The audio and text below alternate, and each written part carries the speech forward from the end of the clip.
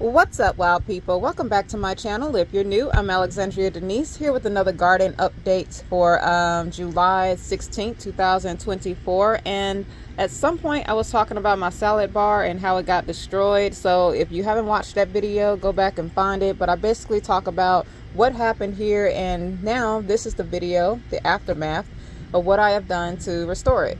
So as you can see, this is the salad bar, and in order to make this happen, a couple of things had to happen first. I had to put some strategies into play, and I believe I mentioned in the in one of my previous videos that I was having a little bit of an ant problem.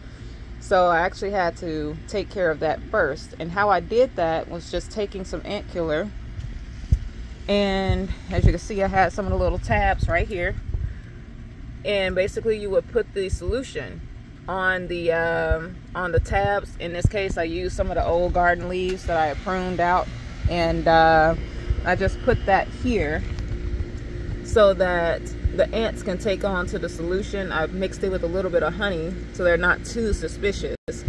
I still have some ants crawling around, so it didn't take care of all of the problem, but it did help control the problem, because what they were doing is every time that I plant my seeds, they would come and dig them up, and I noticed them carrying the seeds away. So I had to take care of that, because I can't be feeding the ants and then trying to feed myself too. So, but it also worked in combination to the rain that we were having.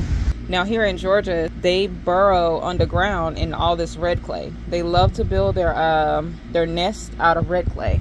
So obviously, as you can see, got all of that going on there. Nothing much I can do about it. But they take them and they place them underground.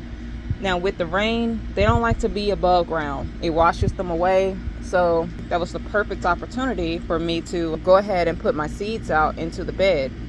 Because in addition to keeping the ants away with the ant killer, as well as keeping them underground in the rain, it gave my seeds time to germinate. Also, lettuce seeds are usually a cool weather plant, but you can plant them in the summer in the right conditions and the right strategy. A lot of the seeds don't germinate in soil temperatures that are above either 60 or 70, and it's been in the 90s here. I did have to wait on the rain and the cooler days to make that happen. Now, I planted my first batch back in May, and I was gonna kind of do a call out around this time of the year anyway to see if it can be done, so perfect timing. And I got some good results to show. But in addition to waiting on cooler temperature, I also ended up getting this mesh cloth from Amazon, which was about $8, and it has helped a lot. It's supposing to reduce the soil temperature by 70% by keeping out the sun's UV rays. Now, as you can see, it's about 1 o'clock here. Naturally, I have this in the shade because I knew that it will be too harsh for my lettuce to be out in open sun in the middle of the afternoon. So if it can get good morning sun, then I would be pretty much good.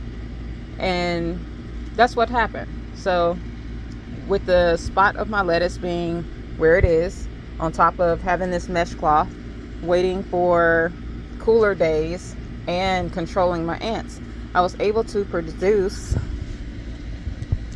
these results right here. Now, I still kind of keep the mesh cloth on to a degree. Working with one hand here. I still keep it on the majority of the day, but my seeds have finally sprouted. And this was about a week or so ago, so I do have results as they grow and start popping up out of the soil. But I sectioned them off. This is my salad bowl blend over here. I got, so all of this section. I have some matador spinach growing here, red leaves growing here, some more matador spinach, my little gem, which is actually a heat tolerant variety of lettuce that's done pretty well, and I got some Swiss chard growing up this way. And I got more matador spinach back here in the back.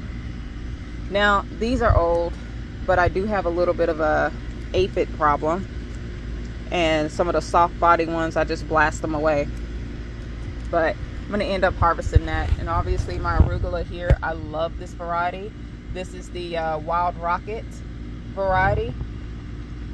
I planted some more right here because it's so good. I love it in my eggs in the morning. And yeah, I've got to harvest my onions as well. I do keep it in there as a deterrent, but I'm about to get those out and plant a new batch.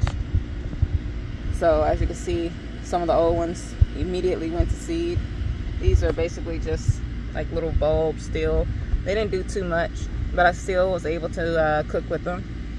But yeah, so this had mulch in it, but I had to take the mulch out because I didn't want the seeds to get smothered, you know. So I basically did the lasagna method, where I put seeds on top of the existing soil before laying out some new soil along with the cow manure to help the seeds germinate.